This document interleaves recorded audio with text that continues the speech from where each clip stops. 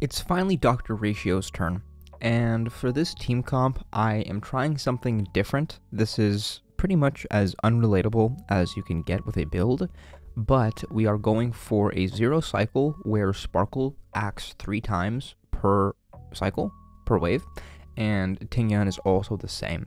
Now, the only reason this is possible is because of Ranmei's speed boost and the S5 Dance Dance Dance on Tingyan. So if you were to try to do this without the amount of speed subs that I've built into my relics, then the solution would be to have Dance Dance Dance on both Tingyan and on Sparkle. You do that, and then the speed threshold that you need to hit becomes much, much less.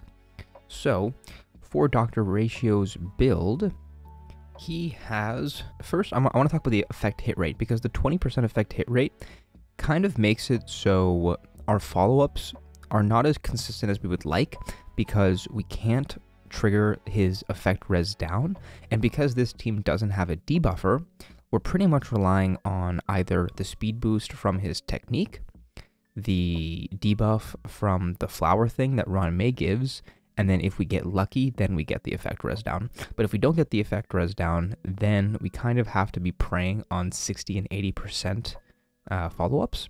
But in my opinion, the amount of damage this team can output allows you to actually miss a couple of follow-ups and not have a problem. Now, his 68% crit rate does go into 78 due to Sparkle's Light Cone, and then 93 once he gains his 5 stacks. But he will be gaining it slower because we obviously don't have a debuffer. So yeah, as you can see, Sparkle is 178 speed, which is actually 4 more speed than you need, because you need about 184 with a S5 Dance Dance Dance to get Sparkle to move 3 times in 1 cycle. And Tingyan is the same. 174 does turn into 184 thanks to Ranmei, and she doesn't actually need to be that fast. I do believe 160-ish is what you need to have her be boosted up with Ranmei and then the Dance Dance Dance. Now Ranmei is on a break effect, that's why she has 250 break effect, because we're not going to be triggering her ult twice, and we are actually going to use it twice, but that's only because of the meme giving us energy. But yeah, so let's get into the run versus MOC 12, the second side, and let's see how it goes. Starting off with the statue from Dr. Ratio and those beautiful masks from Sparkle.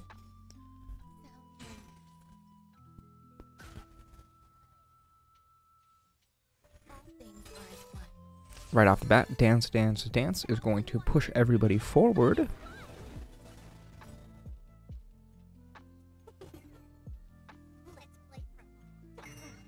And this is the first out of 3 Sparkle pushes that we're going to get.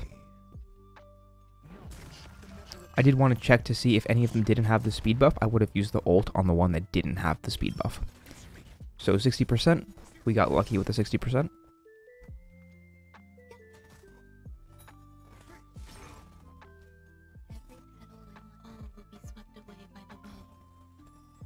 Now, if we actually attacked the other guy, we would have put 1 extra debuff on him, but because this team doesn't have ults that actually deal damage, triggering the follow-ups on Ratio's ult is actually tougher in this team. Also, this team is kind of like a concept run. It's not exactly optimized. I just really wanted to use Sparkle and make her go 3 times. So we missed the crit, unfortunately, but it shouldn't matter because as long as we trigger the follow-up, we're good. But if we did crit, then we wouldn't even need to rely on the follow-up percentage.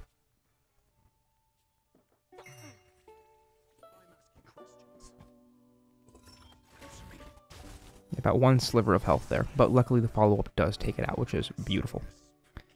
Now, immediately, Ratio is going to ult, so then Tingyan can then action advance everybody, mainly herself, because you don't want to action advance on her turn, obviously.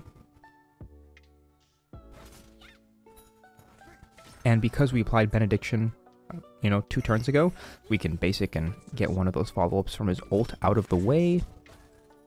Triggered again. Thank you.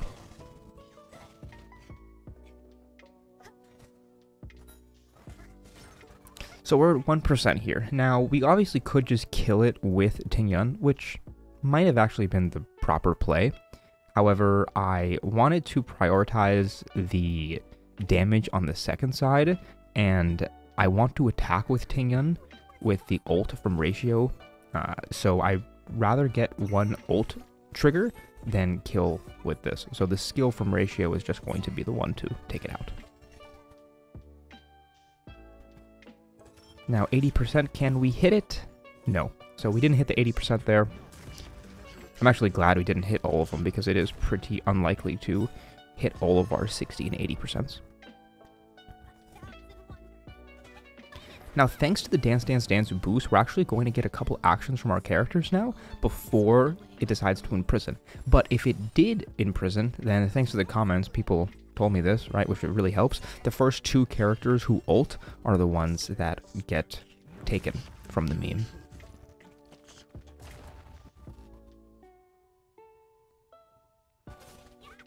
See, so that's why we didn't want to apply the benediction the last turn, so that way we could trigger one follow-up here. So at the end, he has 93% crit rate, which is high enough that I shouldn't miss.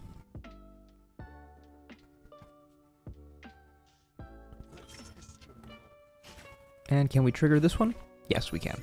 Okay, so we triggered about, I think, maybe 4 out of 5 or 3 out of 4? I think 4 out of 5.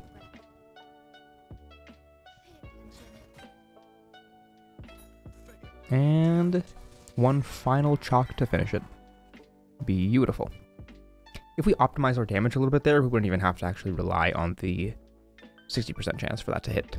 But that is Dr. Ratio with mainly the 3-turn Sparkle tech, which is hard to build, but if you can do it, you know, remember, double Dance Dance Dance on both Tingyun and Sparkle, pair that with Ron May for the speed boost, and maybe some Messenger 4P sets, and it should be doable.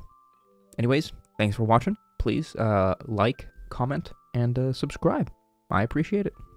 Adios.